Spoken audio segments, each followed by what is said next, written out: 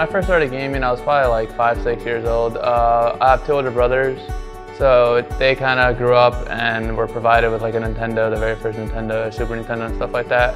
When I did get my time, I was really addicted to it. And then as I grew older, when my brothers were in high school, they were handed a flyer, which was to a place called Netong, which was a place where you go and they have a set of PCs. And I think that's where my passion, my addiction really carried on for gaming. It wasn't, at that point it turned into more than just a hobby. And that's when I was introduced to Call of Duty by my cousin. Target spotted! Confirmed! Hard point locked down.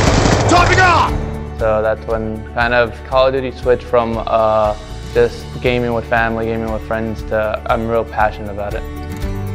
My parents are just like any other parents. They encourage you to stay in school, go to college, wanted to see you graduate college. And the first semester they didn't really take it well because I wasn't as successful. I wasn't getting like daily incomes. But once I went to my first champs and brought home it was like a $7,000 check, you kind of seen that this could be big, especially with my placing was top 8. So definitely the support system switched and they encourage it.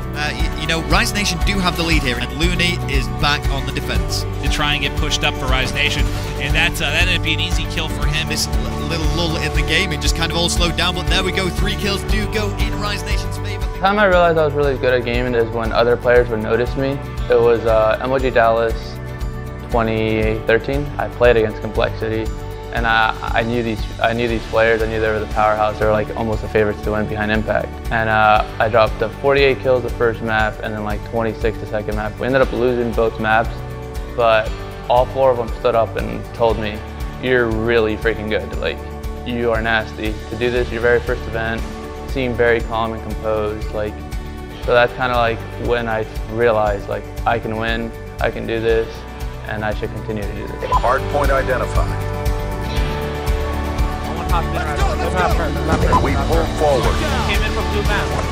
Hard point contested. I think my hero is definitely my mom. I think all the work she's put in, all the things she's done for me, I saw that she's the one that inspires me to want to win, to want to make money, to want to better her life just like how she bettered my life. I said I wanted to quit and she's the one that stopped me from doing it. The pressure is going to be coming to Loony really at tracks. I believe there's 2 players that are going to be pushing here momentarily. He has help from Octane as well. He's going to peek. Octane finds 1. He finds the 2nd. He finds the 3rd. Locking it down mid-map. I'm definitely most proud of our Vegas win.